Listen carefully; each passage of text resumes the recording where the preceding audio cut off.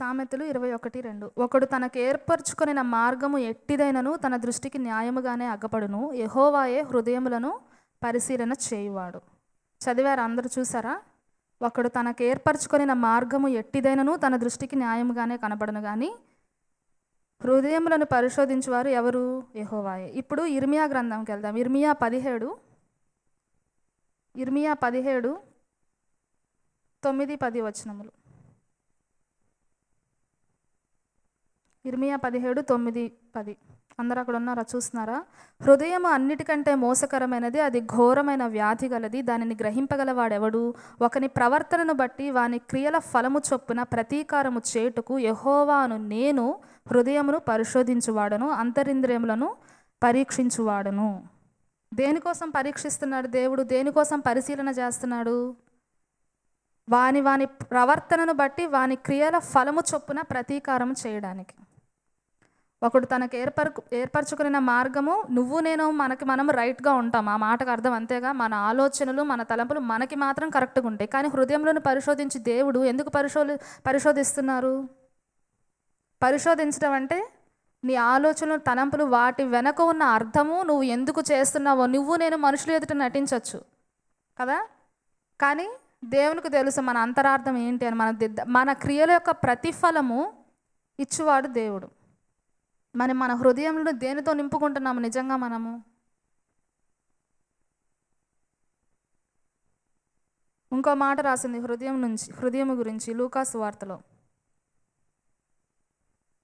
లూకా 21వ అధ్యాయం.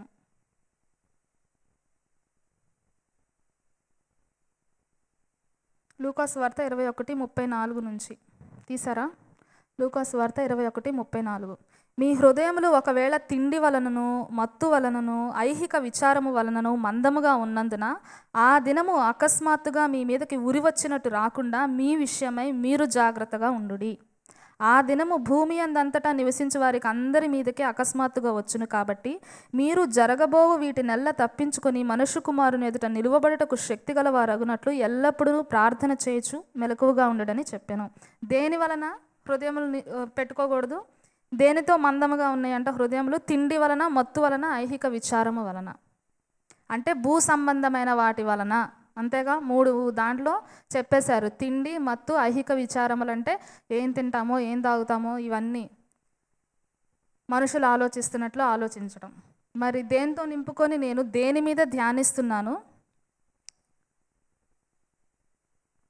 కొలసీలు 3వ పత్రిక మనం చదువుకున్న మీ అవయవములు, భూమి మీదన్న మీ అవయవములు ఏంటవి? జారత్వము, అపవిత్రత, కామాతురత, దురాశ, విగ్రహారాధనైన ధనాపేక్షను చంపివేయుడి. వాటి వలన దేవుని ఉగ్రత అవిధేయుల మీదకి వచ్చును. అవి జరిగించు వారందరూ అవిధేయులు అని అర్థం. అవిధేయులు అంటే ఎవరు? విధేయత చూపని వారు. విధేయత చూపని వారు అంటే ఎవరు? మాట వినని వారు, లోబడనొల్లని వారు. దేవుని వాక్యము తెలిసి, ఏది మంచో ఏదో చెడో తెలిసి దానిని ఫాలో చేయని వారు. మాట వినని వారంటే చెమిటి వారని కాదు అర్థము. తెలుసు మనకి చేయకూడదని, తెలిసి చేయడం. అవిధేయుల వారి మీదకి దేవుని ఉగ్రత వచ్చును. అయితే పూర్వము వారి మధ్య జీవించినప్పుడు వీటిని మీరు అనుసరించి నడుచుకున్నారు. కాబట్టి ఇప్పుడు 9-10 వచనములలో ఏమన్నా, ప్రాచీన స్వభావమును దాని క్రియలతో కూడా మీరు పరిత్యజించడం అంటే విడిచిపెట్టడం. పరిత్యజించడం అంటే, పరిత్యాగ పత్రిక అని అంటే ఏంటి? డైవర్స్, విడిచిపెట్టడం, తిరిగి మళ్ళీ వాటి వైపు చూడకుండా ఉండటం చేసి ఏమనుంది? నవీన స్వభావమును, జ్ఞానము కలుగు నిమిత్తము దానిని సృష్టించిన వాని పోలిక చొప్పున నూతన పరచబడుచున్న నవీన స్వభావమును ధరించుకొని ఉన్నారు. నవీన స్వభావము ధరించుకోవడం అంటే ఎవరి పోలిక చొప్పున సృష్టించబడ్డారు? మీరందరూ ఎవరి పోలిక చొప్పున సృష్టించబడ్డారు? ఓకే, దేవుని పోలిక చొప్పున సృష్టించబడినప్పుడు దేవుని పోలికగా దేవుడు నడుచుకున్నట్టు మనము భూమి మీద నడుచుకోవటం. ధరించుకోవడం అంటే, నవీన స్వభావం ధరించుకోవడం అంటే, మనం డ్యూటీకి వెళ్ళేటప్పుడు, లేకపోతే పోలీస్ డ్యూటీకి వెళ్తానుకో యూనిఫామ్ వేసుకొని వెళ్తాడు. ట్రాఫిక్ పోలీస్ యూనిఫామ్ లేకుండా మధ్యలో నుంచి చేయి చూపితే ఎవడు ఆపడు, యూనిఫామ్ వేసుకుంటేనే ఆపుతారు. అవునా? యూనిఫామ్ ధరించుకున్నారు. నువ్వు హాస్పిటల్లోకి వెళ్ళినప్పుడు నీ యాప్రాన్ వేసుకొనే వెళ్ళాలి జాబ్ చేసేటప్పుడు కదా. యాప్రాన్ లేకుండా నువ్వు సర్జరీ చేస్తున్నా కూడా నీ సర్జికల్ యూనిఫామ్ వేసుకున్నా వెళ్ళాలి. కాబట్టి నువ్వు నేను ఇక్కడ దేవుని పనివారముగా ఉన్నాము. ఎవరికి ఇష్టం ఉన్నా లేకపోయినా ప్రతి ఒక్కరూ కూడా, ఒక మాట రాసింది పౌలు గారు రాశారు, ఏమని, ఎవరు తమ కోసమే జీవించరు, తమ కోసమే చనిపోరు. మనం బ్రతికినా జీవించినా ప్రభు కోసమే జీవించున్నాం, ప్రభు కోసమే మరణిస్తున్నాము. కాబట్టి ఎవరు ఇక్కడ ఇన్ వెయిన్ భూమి మీద ఊపిరితో లేరు. మీరు అనుకుంటున్నారేమో నేను నా కోసం బ్రతుకుతున్నానని, అది సైతాను యొక్క అబద్ధపు మాట. కాబట్టి ప్రభువు కోసం జీవిస్తున్నప్పుడు నేను ఎవరి పోలిక చొప్పున జీవిస్తున్నాను, నా హృదయం దేనితో నింపు, ఏ మత్తులో నేను బ్రతుకుతున్నాను, ఏ ధనముతో నేను నా ఆలోచనల్ని తలంపుల్ని నింపుకుంటున్నాను. మీరు నేను చూపించకపోయినా ఎదుటి వ్యక్తికి కనబడిపోతే మనం చేసే క్రియలలో. కాబట్టి రెండో పాయింట్ ఏంటంటే, మనిషికున్న గుణం ఏంటంటే త్వరగా మరిచిపోవటము, లేకపోతే మరలు కొల్పబడటం. Man can easily forget and get distracted easily. కాబట్టి ఎందుకు మనం భూమి మీద భూ సంబంధమైన వాటి మీద కాకుండా పరలోక సంబంధమైన వాటిని ధ్యానించాలనంటే ధ్యానిస్తూ ఉండాలి. ఆల్రెడీ నేను ఒకసారి చదివాను కదా, చదివిందే చదవాలా, చెప్పిన వాక్యమే ఎవరో నాకు అన్నీ తెలుసులే బైబిల్ గురించి అంటారు కొంతమంది. చదువుకోమంటే ఎప్పుడు చదివేదేగా, కొత్తగా ఏమన్నా ఉందా బైబిల్లో అని అంటారు. ఎందుకు ధ్యానించాలి? మనకి త్వరగా మరిచిపోవడం అనేది ఒకటి ఉంది. నెక్స్ట్ ఈజీ డిస్ట్రాక్ట్ అయిపోతాం. అంటే దుష్టుడు మరులు అంటే మనల్ని దాని నుంచి తిప్పేస్తాడు మన కన్నులని కదా. సామెతల్లో ఏమి రాసిందనంటే, నీ కన్నులు కుడికైనను ఎడమకైనను చూడక, నీ కన్నులు ఇటు అటు చూడక, చెప్పండి చదివిన వాళ్ళు, సామెతలు 4:25, నీ కన్నులు ఇటు అటు చూడక సరిగాను, నీ కనురెప్పలు నీ ముందర సూటిగాను చూడవలెను.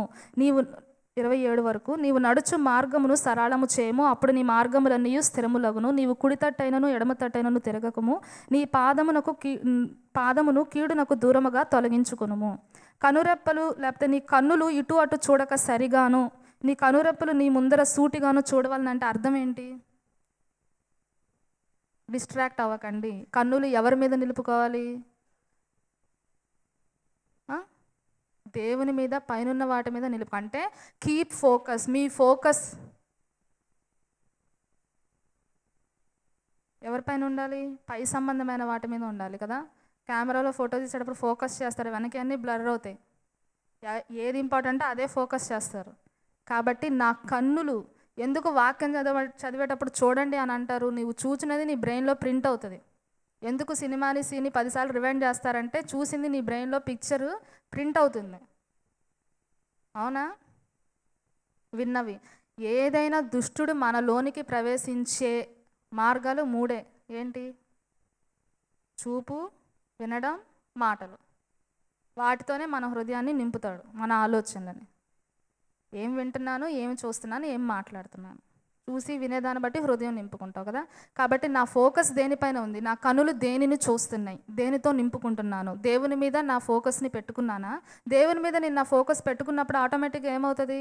మిగతా అన్నీ ఏ ప్లేస్లోకి వాటి యొక్క స్థానంలోకి అవి పడిపోతాయి. నేను క్షమించుకోలేకపోతున్నాను, నేను జయించుకోలేకపోతున్నాను, నేను ఓవర్కమ్ చేయలేకపోతున్నాను, ఈ బలహీనత నాకు ఇట్లనే ఉంటుందంటే అర్థం ఏంటంటే నీవు నీ జీవితంలో ఫస్ట్ ప్రయారిటీ దేవునికి ఇవ్వట్లేదని అర్థం. ఇవ్వకుండా దేవా నాకు బలం ఇవ్వు అంటే ఎక్కడి నుంచి వస్తుంది బలము? నువ్వు చేయాల్సింది చేయకపోతే కదా. ఆ మొదటి స్థానమును పైనున్న వాటి మీద ఇచ్చుకోవడం. తర్వాత 3వ పాయింట్, భూ సంబంధమైన జీవితానికి ఆకర్షణ శక్తి ఉంది. భూ సంబంధమైన జీవితానికి ఆకర్షణ శక్తి ఉంది. Earthly life has magnetic power. ఉదాహరణకి మనము లోతు భార్య గురించి తెలియని వాళ్ళు తెలుసుకొని ఇంటికి చదవండి, ఆదికాండంలో ఉంటుంది. లోతు భార్య ఏం చేసింది? చూడొద్దంటే చూసింది, వెనుక తిరిగి చూడొద్దు అని అంటే చూసింది, వెనుక తిరిగి చూసింది కదా. సొదొమ గొమొర్రా పట్టణంలోని దేవుడు అగ్నిగంధకములతో కాల్చివేస్తున్నప్పుడు మీరు అక్కడి నుంచి వెళ్ళిపోయినప్పుడు వెనక తిరిగి చూడొద్దు అని అంటే మీరు విడిచిపెట్టిన ఆ పాపము జీవితం వైపు తిరిగి చూడొద్దు. మనం ఏం చేస్తాము అంటే చూస్తే ఏమవుతుంది? ఆకర్షణ. మనం ఏం చేస్తాము? విడిచిపెట్టిన జీవితాన్ని చూసి మళ్ళీ కన్నులకు రమ్యంగా ఉంటుంది మనకు ఆ జీవితం. వాళ్ళందరూ ఎంజాయ్ చేస్తున్నారే, నేను ఒక్కడినే, లేకపోతే నేను ఒక్కదాన్నే వేరుగున్నానే కదా. అందులో ఎంజాయ్మెంట్ ఉన్నట్టు మనకు కనిపిస్తుంటుంది. అవునా? కనిపించిందా? వాళ్ళు ఎంజాయ్ చేస్తున్నారు, వాళ్ళు మాట్లాడుకుంటున్నారో లేకపోతే ఏదో పార్టీలకో ఏదో మీకు ఎంజాయ్మెంట్గా కనిపిస్తుంది. కాబట్టి వెనుక తిరిగి తిరిగి చూడొద్దు, లోతు బారలాగా. 1 యోహాను రాసిన మొదటి పత్రిక 2వ అధ్యాయము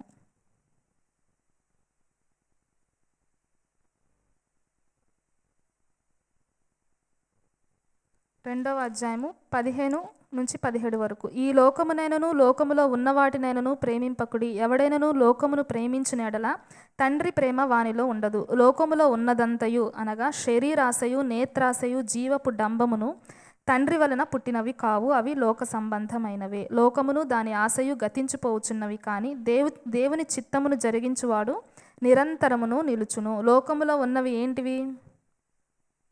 శరీరాశ, నేత్రాశ, జీవపు డంబము. శరీరాశ, నేత్రాశ, జీవపు డంబము. శరీరాశ అంటే ఇంతకు మనము కొలసీలకు రాసిన పత్రికలో చదువుకున్నాము కదా.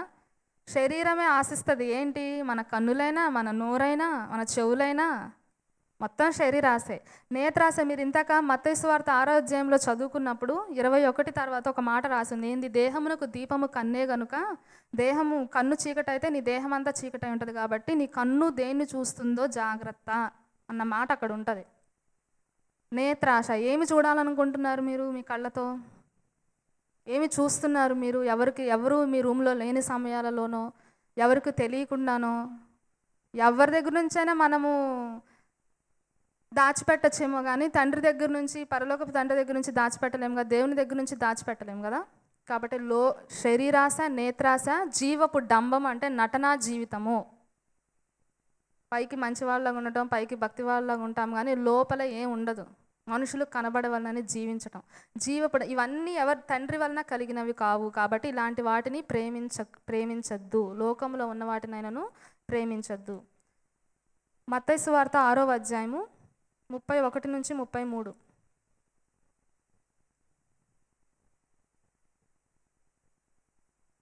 కాబట్టి ఏమి తిందుమో, ఏమి తాగుదుమో, ఏమి ధరించుకొందుమో అని చింతింపకుడి. అన్యజనులు వీటన్నిటిని విషయమై విచారింతురు. ఇవన్నీ మీకు కావాలనని మీ పరలోకపు తండ్రికి తెలియను. కాబట్టి మీరు ఆయన రాజ్యమును నీతిని మొదట వెతుకుడి, అప్పుడు అవన్నీ మీకు అనుగ్రహించబడును.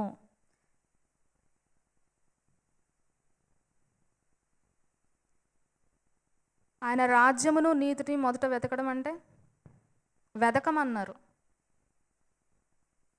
ఏమి తిందుమో, ఏమి తాగుదుమో అనే ఆలోచనలు, లేకపోతే మనం ఎట్లా బ్రతుకుతామనే ఆలోచనలు అందరికీ వస్తాయి. అన్యజనులు వీటన్నిటినీ చేస్తారు. మీరు నేను చేయాల్సిన పని ఏంటి? నీతిని రాజ్యముని వెతకడం అంటే ఏంటి? పాటించండి అన్న మాట అక్కడ లేదు. నీతిని రాజ్యాన్ని వెతకండి. వెతకుడి మీకు దొరుకును కదా. ఏం వెతకడం అంటే ఏంటి? వెతికారా ఎప్పుడన్నా? ఆయన రాజ్యాన్ని వెతికారా? ఎక్కడుందో? పరలోక ప్రార్థనలో చేస్తారుగా కదా, నీ రాజ్యం వచ్చును గాక అని. మరి రాజ్యాన్ని వెతికారా? ఏ పరిస్థితుల్లో వెతికారు?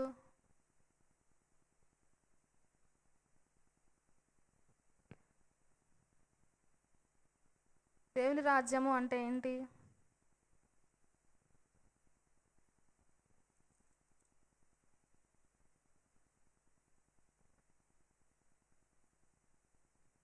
దేవుని రాజ్యము రైచియస్నెస్, పీస్, జాయ్. ఏంటి? నీతి, సమాధానము, సంతోషము కదా. ఈ మాట రోమా పత్రికలో రాయబడి ఉంది. 14 అనుకుంటా.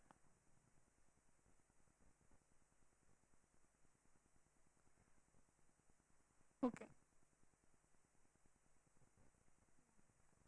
దేవుని రాజ్యాన్ని వెతకడం అంటే మన పరిస్థితుల్లో మనము ఏమి చెయ్యాలో తెలియని పరిస్థితుల్లో, ఈ సిట్యువేషన్లో దేవుడు ఏమి కోరుకుంటున్నాడు, నేను ఏ విధముగా ప్రవర్తించాలని, ఏ విధముగా మాట్లాడాలనో, లేకపోతే నేను ఎటువంటి స్టెప్ తీసుకోవాలనే డైరెక్షన్స్ దేవుని దగ్గర నుంచి తీసుకోవడమే దేవుని రాజ్యం. అంటే మన నిర్ణయాల మీద, మన సొంత ఆలోచనల మీద, మన స్వబుద్ధి మీద ఆధారం చేసుకోనకుండా దేవునికి లోబడుతూ దేవుని వాక్యము దీని గురించి ఏం చెప్తుంది అని వెతకటమే దేవుని రాజ్యం వెతకటం.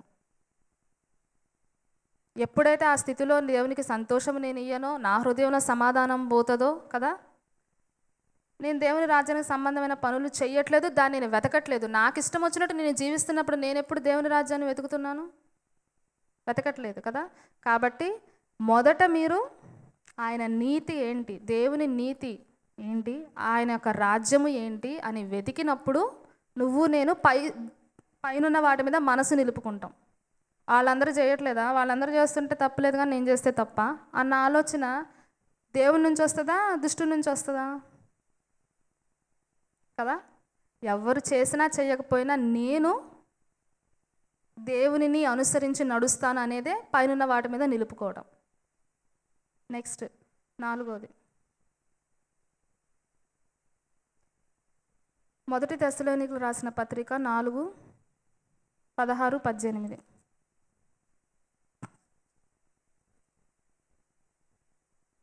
మొదటి తెస్సలోనికీయులకు రాసిన పత్రిక 4:16-18.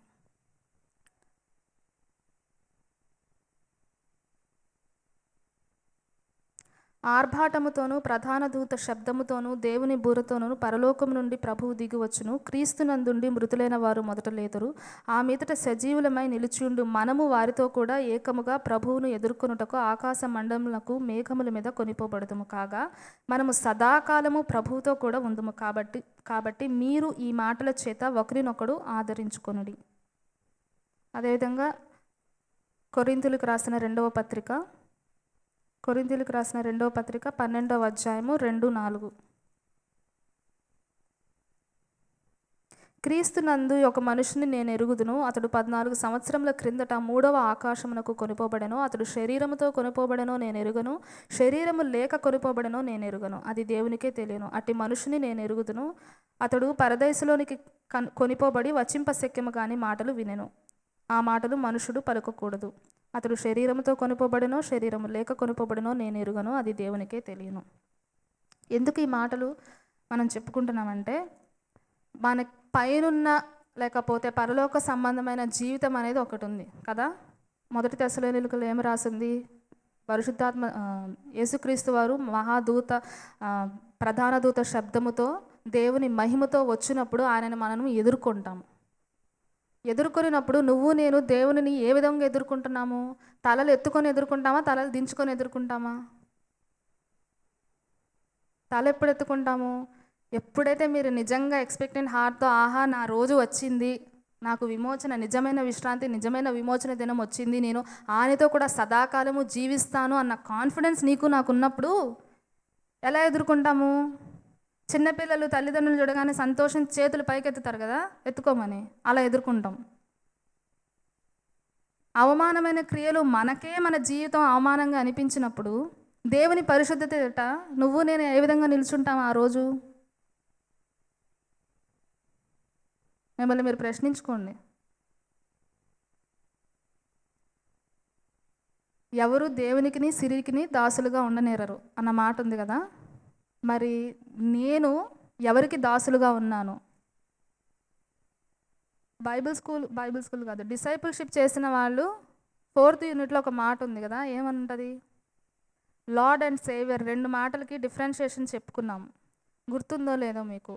ప్రభువు యేసుక్రీస్తుని ప్రభువుగా అంగీకరించడం అంటే ఏంటి? నువ్వు నా మాస్టర్వి, నువ్వు చెప్పినట్టు నేను వింటాను, నాకంటూ ఇంకో ఆలోచన ఉండదు, నా ఆలోచన అనుసరించి నేను నడవను, నువ్వు ఆజ్ఞ ఇస్తే నేను పాటిస్తానంటే నీ దాసునిగా నేను జీవిస్తాను, ఇంకో ఆలోచనకి నేను పోను. అది యేసుక్రీస్తుని ప్రభువుగా అంగీకరించడం, రక్షకునిగా అంగీకరించడం ఎప్పుడు మనం రక్షించబడినప్పుడు కదా. ఇప్పుడు దేవుని దాసునిగా నువ్వు నేను ఒప్పుకొని నోటితో, హృదయమందు విశ్వసించి నోటితో ఒప్పుకున్నప్పుడు నువ్వు రక్షించబడతావని తెలుసు. మరి ఇప్పుడు నువ్వు ఆ మాట ఒప్పుకొని నిజంగా దేవుని దాసునిగా పనిచేస్తున్నావా, లేకపోతే నీ హృదయంలో ఉన్న నీ ధనమునకు నీకు నువ్వు రాజుగా ఉండి మళ్ళీ అక్కడ కాంప్రమైజింగ్ లైఫ్ను కూడా చూసాం మనం కదా. దేవునికి నేను నువ్వా నేనా రాజువి, ఆ మ్యాటర్ సెటిల్ చేసుకున్నారా అన్న క్వశ్చన్ కూడా ఉంటుంది అక్కడ కదా. నువ్వా నేనా రాజువి? రాజుల రాజు మహిమతో ఆయన తిరిగి వస్తున్నప్పుడు అక్కడ ఈ మాటలతో ఒకరినొకరు మీరు ఆదరించుకోనండి అన్న మాట రాసింది. మొత్తం ఏమని ఆదరించుకుంటాము? అసలు కంఫర్ట్ ఎవరికి అవసరమో, ఆదరణ అంటే కంఫర్ట్ ఎవరికి అవసరం? కంఫర్ట్ బాధలో ఉన్నవారికి, కృంగిపోయి ఉన్నవారికి కంఫర్ట్ అవసరము. అసలు అక్కడ కంఫర్ట్ ఎందుకు ఆ మాట వచ్చింది? దేవుడు వస్తున్నారు కాబట్టి, దేవునితో పాటు మనం సదాకాలముగా ఉండాలి కాబట్టి ఒకరిని ఆదరించుకోండి. పోయిన వారం మనము వాక్యం చెప్పుకొనక ముందు ఒకటి యెషయా గ్రంథంలో మనం ఒకటి చదివాం కదా, సొమ్మసిల్లిన వారికి బలమిచ్చువారు ఆయనే అని. ఎవరికి బలము కావాలి? సొమ్మసిల్లిన వారికి కావాలి, పని చేసేవారికి కావాలి. అసలు నేను పనే చేయట్లేదు, నేను సొమ్మసిల్లిపోవట్లేదు, నేను నిందలు పడట్లేదు, నేను అడుగులే వేయట్లేదు, నాకు ఇష్టం వచ్చినట్టు తిండితో మత్తుతో నాకు ఇష్టం వచ్చినట్టు జీవితం జీవిస్తున్నప్పుడు నాకు ఆదరణ ఎందుకు అవసరం అసలు? అటువంటి నిర్విచారమైన స్థితిలో మీరున్నారా? లేదా దేవుని కోసం ముందుకు అడుగులు వేస్తూ మీరేదో పరిచర్య చెయ్యరు, మీరేం చేస్తారు? దేవునికి లోబడి దేవుని ఆజ్ఞలను పాటిస్తూ ముందుకు అడుగులు వేస్తారు, అంతేగా. ఆ ఫస్ట్ ఒక్క నిర్ణయం తీసుకుంటే చాలా అపోజిషన్ వస్తుంది, అందరూ వేలెత్తి చూపుతారు.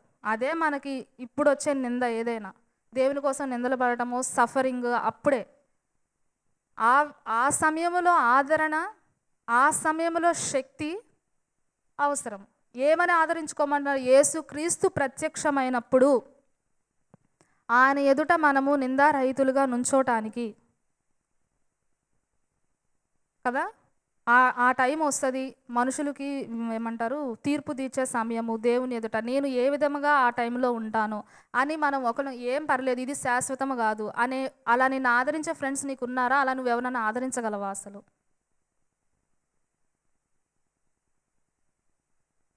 కాబట్టి 4వ పాయింట్ ఏంటంటే, పైనున్న వాటి మీద మనం మన మనసు నిలుపుకున్నప్పుడు ఇతరులని ఆదరించగలం. మనం ఇతరులని ఆదరించే శక్తి మనకు వస్తుంది. ఫిలిప్పీలకు రాసిన పత్రిక 4వ అధ్యాయము 8వ వచనము. మెట్టకు సహోదరులారా, ఏ యోగ్యత అయినను మెప్పైనను ఉండినేడలా, ఏవి సత్యమైనవో, ఏవి మాన్యమైనవో, ఏవి న్యాయమైనవో, ఏవి పవిత్రమైనవో, ఏవి రమ్యమైనవో, ఏవి ఖ్యాతి గలవో వాటి మీద ధ్యానం ఉంచుకొనుడి. ఏ యోగ్యత అయినా ఉండి, ఏవి మెప్పుగలిగినవో, సత్యమైనవో, మాన్యమైనవో, న్యాయమైనవో, పవిత్రమైనవో, రమ్యమైనవో, ఖ్యాతి గలవో. మీరు మీ హృదయంలో ఆలోచించుకునే ప్రతి ఆలోచన ఆ కేటగిరీలో ఉందా? దాని నుంచి పక్కకి వెళ్తుందా? పక్కకి వెళ్తే ఆలోచించద్దు, నా మనసు నిలుపుకోకూడదు. పవిత్రమైన ఆలోచనేనా? కాదా? దేవుని దృష్టికి అంగీకారమైనదా? కాదా? న్యాయమైనదా? కాదా? ఖ్యాతి కలిగిందా? కాదా? దేవుని వాక్యానుసారమైన ఆలోచన? కాదా? కానప్పుడు పైనున్న దేవుని రాజ్యం నుంచి వచ్చిన ఆలోచన కాదది. కాబట్టి నిలుపుకోవద్దు. ఎందుకు నిలుపుకోవద్దు? ఏం చెప్పుకున్నాం మనం? మన హృదయంలో ఉన్న ఇన్విజిబుల్ ఆలోచన, కంటికి కనబడని, నీకు నాకు కంటికి కనబడని ఆలోచన తర్వాత కార్యరూపం దాలుస్తుంది కదా. కాబట్టి నువ్వు జీవించే జీవితము, నీ క్యారెక్టరు నీ ఆలోచన నుంచే వచ్చింది. అదే నువ్వు దేవుని సంబంధమైన ఆలోచనలతో నేను నా హృదయాన్ని నింపుకుంటే, మనం అనుకున్నట్టు దేవుని వాక్యం చెప్పినట్టు కూడా మనం ఏం చేస్తాము? దేవుని ఆ రాకడ సమయంలో దేవుని మనం సంతోషంగా ఎదుర్కొంటాం. మనం ఇర్మియా పత్రికలో చదువుకున్నప్పుడు ఏమనుంది? ప్రతి వాని క్రియల చొప్పున ఆయన ప్రతిఫలం ఇచ్చును, ప్రతీకారము చేయను. హృదయంలోని పరిశుద్ధ దేవుని ఎదుట నేను అబద్ధమాడలేము, నటించలేము. నేను ఇది చేశాను దేవా చూడు అని చెప్పలేము. ఎందుకు? దేవుడు పై రూపమును, నేను చేసే పనిని చూడను, నీ హృదయమును చూస్తాడు దేవుడు. కాబట్టి నేను అక్కడ నుంచొని పాటలు పాడినా, నేను ఇక్కడ నుంచొని వాక్యం చెప్పినా, నా హృదయము దేవునికి అంగీకారముగా లేనప్పుడు, యథార్థమైన భయభక్తులు నాకు మీకు లేనప్పుడు మనం చేసేదంతా ఏంటి? వ్యర్థము. ఎవరి కోసం చేస్తున్నాము? ఎవరిని ఆరాధించడానికి ఇక్కడికి వచ్చాము? ఎవరి సన్నిధిని మీరు ఇక్కడికి వచ్చారు? ఏమి వినడానికి వచ్చారు? మీరు ఎవరి కోసం వచ్చారు? లీడర్స్ పిలిచారని వచ్చారా? తెలుగు సర్వీస్ స్టార్ట్ అయింది కాబట్టి వెళ్ళకపోతే మనుషులు ఫీల్ అవుతారని వచ్చారా? దేవుని యందు ఎంత ఆసక్తి నిలుపుకొని మీరు ఈరోజు సన్నిధానానికి వచ్చారు? దేవుని కలుసుకోవడానికి వచ్చారు. డీన్ పిలవగానే టైంకి ఉండాలి అక్కడ. మీరు ఏ టైంకి వచ్చారు ఇక్కడికి? ఎందుకు వచ్చారు? ఎవరి కోసం వచ్చారు? ఆసక్తి లేనప్పుడు క్రియలు కనబడిపోతాయి.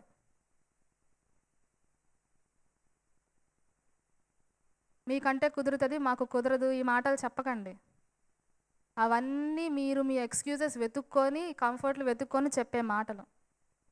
నిజంగా మీకు దేవునితో వ్యక్తిగత సంబంధం ఉన్నప్పుడు, దేవుడు మీ జీవితంలో ఫస్ట్ ప్రయారిటీ అయినప్పుడు అన్నీ కనిపిస్తాయి కళ్ళకి. కాబట్టి లేచి నుంచొని మన హృదయాన్ని మనం ఇప్పుడు చెక్ చేసుకుందాం. నా హృదయం నేను దేనితో నింపుకున్నాను? దేవునికి ఇవ్వాల్సిన మొదటి స్థానాన్ని మీకు ఇస్తున్నానా దేవునికి ఇస్తున్నానా లేదా? నా పరిచర్య, నా సేవ, నా హృదయము, నా అంతరంగము దేవునికి అంగీకారముగా ఉందా లేదా? నా మనసుని నేను దేనితో నింపుకున్నాను? కళ్ళు మూసుకోండి.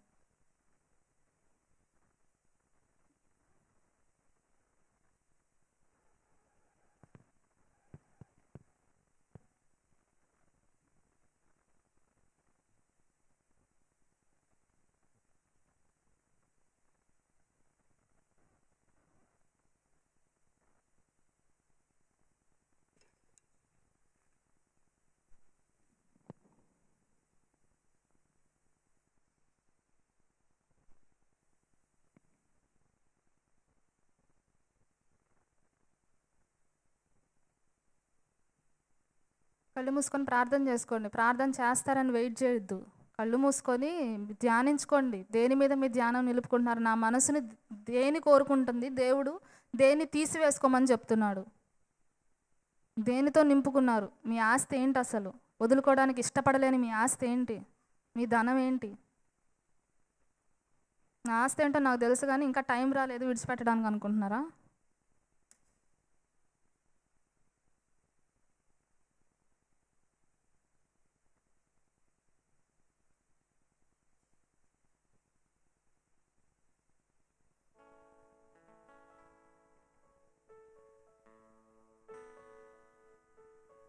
నేడు అన్న సమయం ఉండగానే మనల్ని మనము సరి చేసుకోవాలి. ఒకరినొకరు బుద్ధి చెప్పుకోవాలి.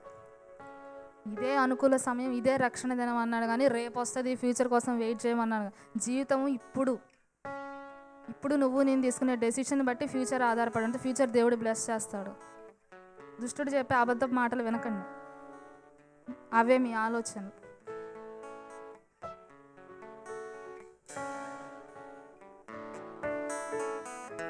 మీకు తెలియకపోతే దేవుణ్ణి అడగండి, చూపిస్తాడు.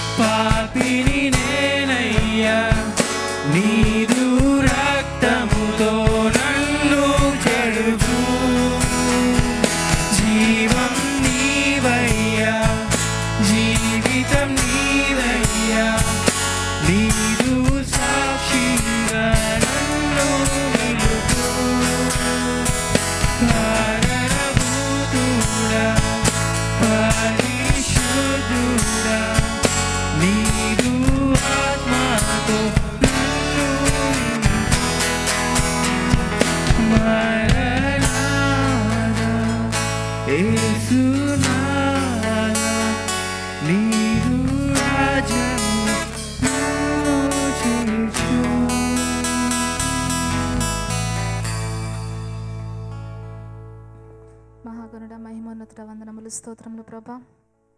అయ్యా, మేము మీ సన్నిధిలో చేరి ఉంటుండగా ఇక్కడ చేరిన ప్రతి ఒక్కరిని మీ చేతులకు అప్పగిస్తున్నాం. మా హృదయములు, మా ఆలోచనలు, మా తలంపులను నాయన నీ వాక్యముతో కడగమని అడుగుచున్నాను. నీ సిలువ రక్తమును ప్రోక్షించమని అడుగుచున్నాను.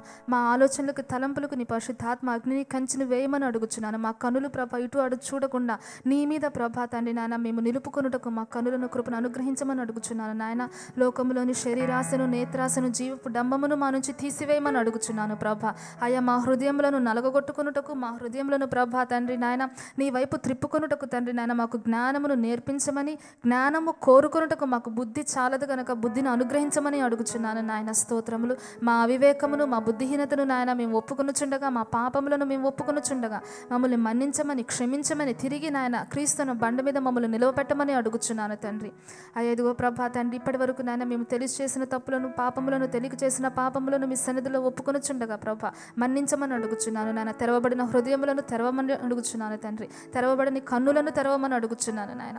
చెవులను తెరవమని అడుగుచున్నాను తండ్రి నాయన. ఆసక్తి గల ప్రాణమును, ఆసక్తి గల హృదయమును నాయన అయ్యా ప్రభ మాకు అనుగ్రహించమని అడుగుచున్నాను తండ్రి. స్తోత్రములు తండ్రి. వాక్యంలోని లోతైన అనుభవమును దయచేయండి, వాక్యానుసారమైన జీవితమును దయచేయండి. పాపము చేయకుండా ఉండుటకు వాక్యమును హృదయములో స్థాపించమని, స్థిరపరచమని అడుగుచున్నాను నాయన. స్తోత్రములు ప్రభా నాయన.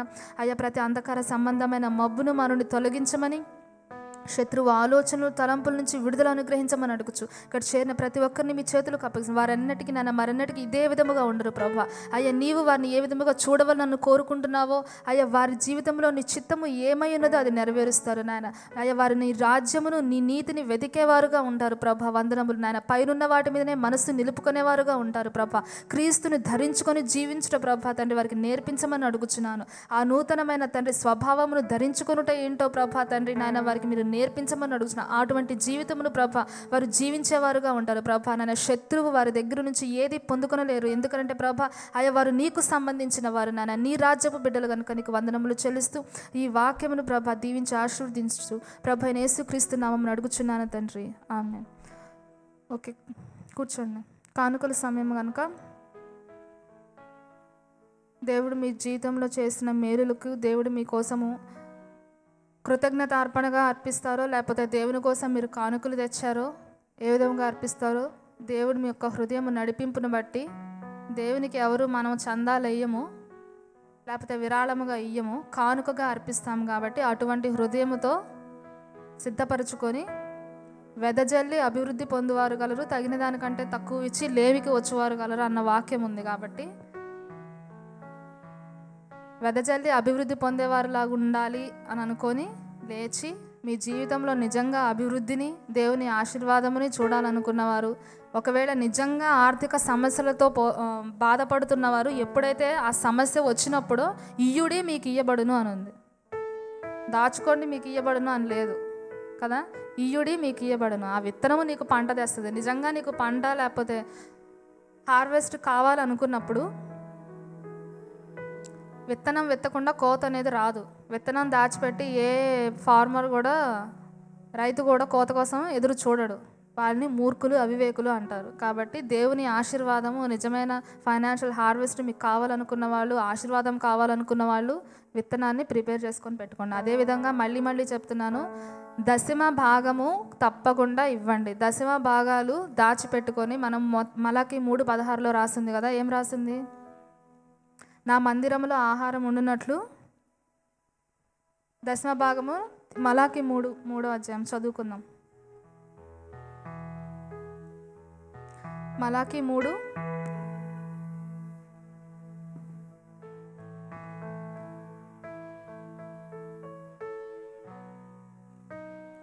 10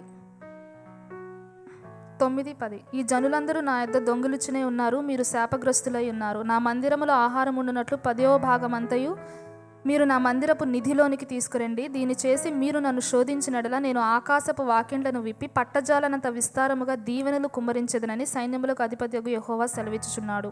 మీ పంటను తినివేయు పురుగులను నేను గద్దించెదను, మీ భూమి పంటను నాశనము చేవు, మీ ద్రాక్ష చెట్ల అకాల ఫలములు రాల్పకు ఉండునని సైన్యములకు అధిపతియగు యెహోవా సెలవిచ్చుచున్నాడు. దశమ భాగం అర్పించకుండా మనం దేవుని దగ్గర దొంగిలించుచున్నాం. 9వ వచనం. 11వ వచనంలో పంటను పాడు చేయి పురుగును అనంటే, ఎక్కడైతే దుష్టుడు మన జీవితంలో ఆ ఆశీర్వాదాన్ని దొంగిలిస్తున్నాడో, అనారోగ్యాలతోనో, ఎక్కడ మీరు మీ మనీని అనవసరంగా లూజ్ అవుతున్నారో మీకే తెలుసు. ఏ వేలో దుష్టుడు ఎంటర్ అవుతున్నాడు, ఫ్రెండ్స్ ద్వారా ఎంటర్ అవ్వచ్చు కదా. కాబట్టి వాటన్నిటి నుంచి విడుదల కోసము ఆ దశమ భాగము మన పక్షమున అక్కడ దేవునితో మాట్లాడుతుంది. హేబేలు రక్తం మాట్లాడిందా కదా. కాబట్టి అదే విధంగా మనకి తెలియకుండానే మనము ఆశీర్వాదాన్ని తీసుకుంటున్నాము. కాబట్టి దేవుడు 10వ భాగము నాది, 10వ భాగము నాది అని అన్నాడంటే అర్థం ఏంటంటే, తీసుకొస్తే దేవునికి మేలు చేసిన వారమా, మనకు మేలు చేసుకుంటున్నామా? మనకి మేలు చేసుకుంటున్నాం. నేను సంపాదించట్లేదు కాబట్టి నేను 10వ భాగం ఇయ్యను అన్న ఆలోచనలు కూడా దేవుని నుంచి వచ్చినవి కాదు. నీవు చిన్నప్పుడు నీకు ఇచ్చిన 10 రూపాయలు రూపాయి తీయలేనోడివి రేపు 10 లక్షలు లక్ష తీస్తావా? తీయలేవు నువ్వు సంపాదించేటప్పుడు. కాబట్టి చిన్నదానిలో నమ్మకంగా ఇప్పుడు నీవు నేను ఉన్నప్పుడే తర్వాత నమ్మకంగా ఉంటాం. కాబట్టి లేచి నిలబడి 10వ భాగం మీరు దేవునితో చేసుకునే నిబంధన గుర్తుపెట్టుకోండి. నిబంధన మీరుతున్నారా, నిబంధన చేసుకుంటున్నారా అని. చేతిలో తీసి పెట్టుకున్నారా? స్తోత్రం స్తోత్రం ప్రభా తండ్రి నాయన, మీ సన్నిధిలో మేము చేరి ప్రభా కానుకలు అర్పించుకుంటుండగా ప్రభా వారి హృదయంతో మీరు మాట్లాడి వారు ప్రిపేర్ చేసిన కానుకను దీవించి ఆశీర్వదించమని అడుగుచున్నాను. వారు అర్పించుచుండగా వారి జీవితంలో వారి కుటుంబంలో ప్రభా తండ్రి నాయన దుష్టుడు ఏదైతే దొంగిలించుచున్నాడో అయ్యా వాటన్నిటినీ కూడా నీ అగ్ని కంచెను నీ దూతల సైన్య సమూహమును తండ్రి వారి పక్షం విడుదల చేయమని అడుగుచున్నాం. సనుగులతో గొణుగులతో కాకుండా తండ్రి నాయన అయ్యా ఇదిగో ప్రభా నాయన మంచి హృదయంతో సంతోషము గల హృదయంతో వారు వితుటకు కృపను అనుగ్రహించమని, దాని గూర్చిన జ్ఞానమును ప్రత్యక్షతను వారికి అనుగ్రహించమని అడుగుచు ప్రభు అయిన యేసుక్రీస్తు నామమున అడుగుచున్నాను తండ్రి, ఆమేన్.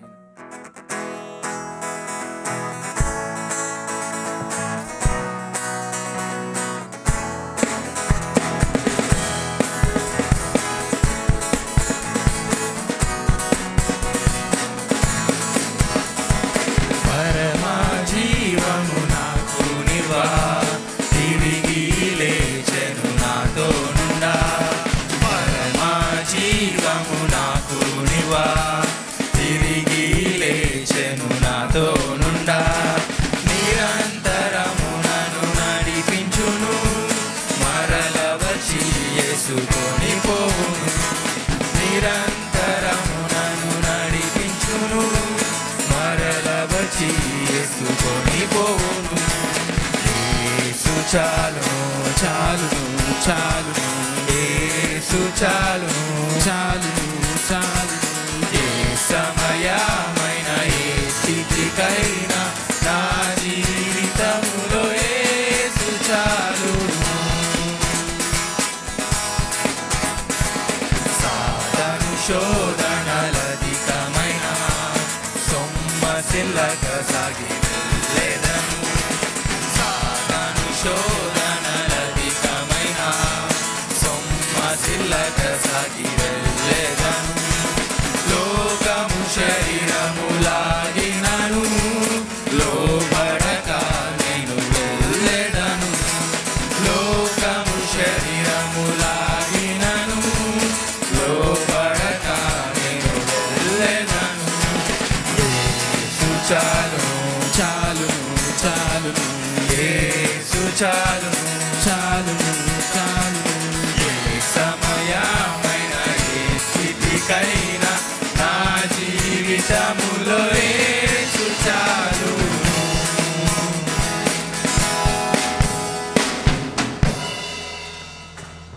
అందరు పాడారా పాట? ఏసు చాలు. కూర్చోండి, అనౌన్స్మెంట్స్ ఉంది. ఏసు చాలును చాలును చాలును. అందరు నిజంగా పాడారా, అబద్ధాలు పాడారా?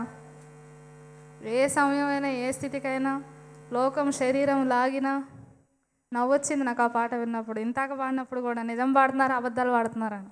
పాడేటప్పుడు ఏం పాడుతున్నాము, నిజంగా చేస్తున్నాను అనేది అది కూడా దేవుని వాక్యం మనం నడిపిస్తుంది కదా.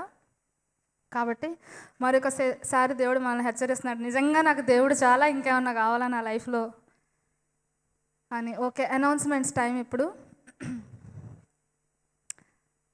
Morning prayers ఎప్పుడున్నాయి? ఎప్పుడు మార్నింగ్ ప్రేయర్స్? టైం మారింది తెలియని వాళ్ళకి. Morning prayers only Tuesday and Thursday మాత్రమే ఉన్నాయి, 8:30 to 10:30. బ్యాప్టిజమ్స్ తీసుకునే వాళ్ళకి బ్యాప్టిజం క్లాసెస్ మండే 5కి, మండే 5 to 6, అలాగే వెన్స్డే కూడా 5 to 6. బ్యాప్టిజం తీసుకునే వాళ్ళకి ఈ సాటర్డే 9 o'clockకి బ్యాప్టిజమ్స్ ఉంటాయి. ఎక్కడికి రావాలి ఏమి తెలియని వాళ్ళు నాకు కాల్ చేసి అడగండి, ఓకేనా? మేము తీసుకెళ్తాము. సరే, అలాగే మండే 6 o'clockకి ఈవినింగ్ లీడర్స్ హెల్పర్స్ అందరూ బాగా గుర్తుపెట్టుకోండి. మండే ఈవినింగ్ 6 o'clockకి ఇక్కడ జాల్లో పాస్టర్ గారితో మీటింగ్ ఉంది, జనరల్ లీడర్స్ మీటింగ్ ఉంది. అందరూ వస్తారు, ఉక్రేనియన్స్ అన్ని నేషన్స్ వాళ్ళకి ఉంది. కాబట్టి మిస్ అవ్వద్దు, అర్థమైందా? మండే ఈవినింగ్ 6కి. రేపు ప్రాక్టీస్ ఉండదు ఎట్లాగో, ఎందుకనంటే వచ్చేది కంబైన్డ్ సర్వీస్ కాబట్టి. తర్వాత ట్యూస్డే ఈవినింగ్ 6 నుంచి ఏం స్టార్ట్ అవుతాయి? ఫాస్టింగ్ ప్రేయర్స్ స్టార్ట్ అవుతాయి. 3 days ఫాస్టింగ్ ప్రేయర్స్ స్టార్ట్ అవుతాయి. ట్యూస్డే ఈవినింగ్ 6 to 8, వెన్స్డే కూడా 6 to 8, థర్స్డే ప్రేయర్ మ్యారథాన్ ఉంటుంది. Morning 8:30 to 5, 5 to 6 break, 6 to 8 మళ్ళీ మనం ఫాస్టింగ్ ప్రేయర్స్ కంటిన్యూ చేస్తాము. ఫ్రైడే మాత్రం 4కి ఉంటుంది. 4 to 6 ఇక్కడ జాల్లో ఉంటుంది. 6కి కమ్యూనన్తో ప్రేయర్ ముగిస్తాము. సాటర్డే బ్యాప్టిజమ్స్ గురించి చెప్పుకున్నాము. అలానే మీ సెల్స్ గ్రూప్స్ ఏ టైంలో ఎప్పుడు ఉంటాయో మీ లీడర్స్కి కాల్ చేసి కనుక్కోండి. లీడర్ కాల్ చేసే వరకు వెయిట్ చేయడం కాదు, లీడర్స్కి మీరు కాల్ చేసి ఆసక్తిగా కనుక్కోండి ఎప్పుడు ఉంటాయి, ఏ టైంకి రావాలి అని. ఆ టైంకి అటెండ్ అవ్వండి. తర్వాత సండే 5 సర్వీసులు, మన తెలుగు సర్వీసు ఉండదు. సండే ఓన్లీ 1 సర్వీస్ ఉంటుంది. ఎన్నింటికి ఉంటుంది? 12కా? 12కి కదా, 11కేనా? ఏ టైంకి వస్తున్నారు? పాట పెట్టింది ఎందుకు? తెలుగు పాట ప్రైజ్ అండ్ వర్షిప్లో తెలుగు వాళ్ళ కోసం. వచ్చే వాళ్ళకి ఎవరికి తెలుగు భాష రాదు. వచ్చి ఆనందించి ఆరాధించేది నువ్వు నేనే. మనము పాట ప్రైజ్ అండ్ వర్షిప్ అయిపోయాక సాక్ష్యాల తర్వాత వెళ్దాము, వాక్యం లాస్ట్లో ఉన్నప్పుడు వెళ్దాము. మానేసేయండి ఆలోచనలు, తలంపులు. సమయానికి వెళ్ళాలి, నేను పొందుకోవాలి, దేవుని ఆరాధించాలి. అదే ఆసక్తి గల ప్రాణము, ఆసక్తి గల హృదయం అంటే.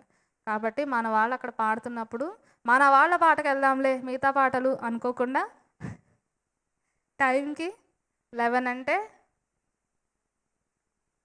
10:45కి ఇక్కడ ఉండాలనుకుంటే మీరు 11 కరెక్ట్గా వస్తారు. కాబట్టి నెక్స్ట్ సండే బాగా గుర్తుపెట్టుకోండి, ఒక్క సర్వీసే. ఇంకొక విషయం నేను గుర్తు చేయాలనుకుంది ఏంటంటే, సెల్ గ్రూప్ లీడరో హెల్పరో వాళ్ళు మాత్రమే కాల్ చేసి అందరినీ సండే సర్వీస్కి పిలవాల్సిన అవసరం లేదు. మీరు మీ ఫ్రెండ్స్ని పిలుచుకొని రావచ్చు. రావాల్సిన వాళ్ళు చాలామంది రాలేదు. ఒకరినొకరు ఎంకరేజ్ చేసుకోండి అని అంటే దేవుని సన్నిధికి తీసుకొని రండి. వాళ్ళు అన్యులా క్రైస్తవులా అనేది తర్వాత విషయం. దేవుడు నీకు ఆలోచన ఇచ్చినప్పుడు వారిని తీసుకొని రండి. ఆ టైం ఎంత అవుతుంది, ఇంకా ఎందుకు ఇక్కడే ఉన్నారు? ప్రతిసారి నేనే కాల్ చేయడమో లేకపోతే లీడర్స్ కాల్ చేయడమో కాదు.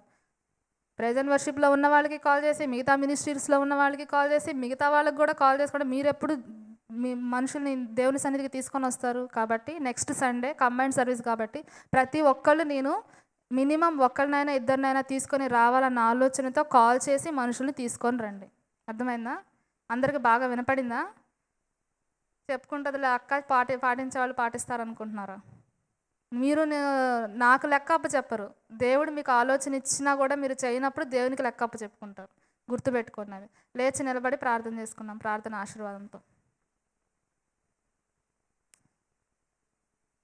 స్తోత్రం దేవా ప్రభా తండ్రి, ఈ వారం అంతా తండ్రి నాయన మీరు మాకు తోడుగా ఉండమని అడుగుచున్నాను. ఇప్పటి వరకు మా పాటల ద్వారా తండ్రి నాయన మీరు మా ప్రభా నీ నామముకు మహిమ ఘనత ఇచ్చుటకు మాకు ఇచ్చిన ధన్యతను బట్టి వందనములు.